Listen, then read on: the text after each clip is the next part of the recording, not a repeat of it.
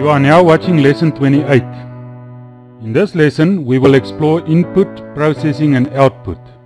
In order to plan or create a proper application, you need to know which part or parts of your application and code will receive the input, and which part will do the processing, and finally, which part will produce the output. The input refers to all the values that your program must receive or read. In other words, everything that the program needs to be able to continue further. This input can be provided by the user. He or she can type the information into edits, rich edits, input boxes or any other component that allows the user to type text values. The user of your program can also provide a value by selecting it from a combo box, or a list box, a checkbox or a radio button.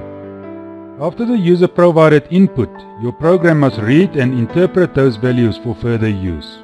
Input can also be received from other third-party sources like reading information from a file or a database, or getting information passed in by another program or a scanner, or even information that was downloaded from the internet or any other network. For now, we will only explore input provided directly by a user, either by typing it or selecting it from components provided by our programs. The next important function of our program is to do processing. Processing refers to the actions or tasks that our programs must perform on the information to make it usable, compatible and meaningful. Most of the time it must process the input that was received, and most of the time it is done within your code. Processing can be conversions that must be done, like converting numbers to strings. It can also be calculations or comparisons that your program must do.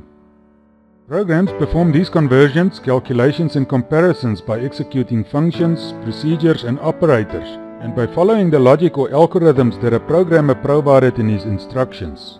Programmers provide the processing logic in code, normally in specific event handlers. For example, to do a calculation, a user must click on a calculate button. Therefore, the button's on-click event is triggered. The on-click event of the calculate button must be linked to an event handler that contains the code that performs the calculation. If you are not sure about events and event handlers, please go back to lessons 21 and 22 in chapter 1 and make sure that you understand it. In those lessons I explain in detail how components, events and event handlers work together. The next important function of your application is to provide output. Output refers to the feedback that the user will get from your application. Most of the time the feedback is information or results displayed on the computer screen. But it can also be results or information that is sent to your printer or saved to a file or a database. Your program can produce various types of output. Normally we think of output as text messages displayed on labels, panels, list boxes, memos and dialog windows. But it can also be things like changing a component's color to green to indicate success or red to indicate failure. Anything that is produced by your program that keeps the user informed can be considered output. Input, processing and output normally work together. In other words, there is a relationship and a flow between these three functions. First, your program normally requires input values to know what to process. In other words, conversions, calculations and comparisons cannot take place if the program doesn't have values to convert, calculate or compare. The program will then normally produce the results of the processing as output. This is done by displaying messages, changing colors or fonts, or by printing or saving the results. All this is actually as simple as baking a cake. Okay, I've never baked a cake before, so I don't know if it is really that easy. But I assume that the process or overall logic to bake a cake is easy to understand. Let me explain. If you want to bake a cake, you have an idea what the cake must look like. You know how big it must be, how it must taste, and what type of cake it must be, for example a chocolate cake. When writing a program, you also have an idea what it must do. You know its purpose and more or less how it must look and so on. To be able to produce a cake, you need ingredients. You need sugar, icing sugar, eggs, milk, flour and so on. The ingredients is the input for your cake.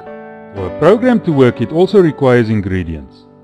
The ingredients is the input that your program receives. But even if you have all that yummy stuff to bake your cake, it will never be a proper cake if you do not process the ingredients. Obviously you do not want to throw everything together and then eat it. The eggs are still raw and your mixture will be full of eggshells. To get a proper cake you must first take the ingredients and process it. You do that with a recipe. The recipe is the formula or algorithm that contains the instructions that you must execute, like how to mix the ingredients, breaking the eggs, and removing the contents from the shell. It also indicates the temperature of the oven and the duration that the cake must stay in the oven. After you take the cake out of the oven, you make it look good with icing sugar and other decorations, like cherries on the top. I'm getting hungry now. The recipe is the processing of the ingredients. If the recipe is correct, and if you follow it step by step, you shouldn't have any problems, right? Well, I hope so. The program's recipe is the step-by-step instructions provided by the programmer in code.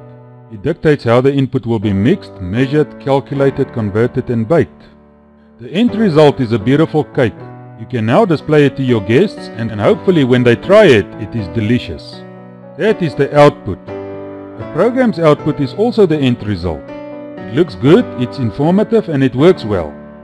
In the next lesson, I will teach you how you can identify the ingredients or input of your program and how to write the recipe that you must follow to produce the required output. We will do that with something we call IPO tables. I'm going to get something sweet to eat now, but I'll talk to you again in lesson 29.